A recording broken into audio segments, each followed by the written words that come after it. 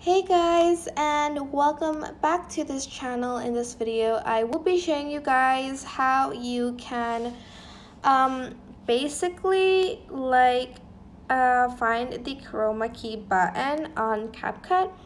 So a lot of people are saying, where's the chroma key button? It's not there. It is there. So if you just slide here on this menu bit, it's not gonna be there. You have to click on the clip.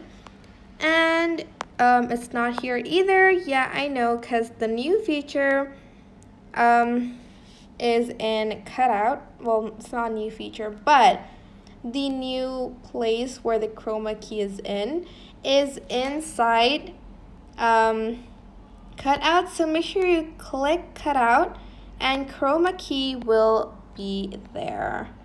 So as you can see, this isn't a green screen. You usually use chroma key with a green screen.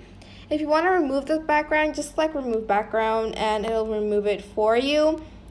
But chroma key only works with green and blue screen, I guess, and some other colors, but not the color white and black, if I'm not mistaken.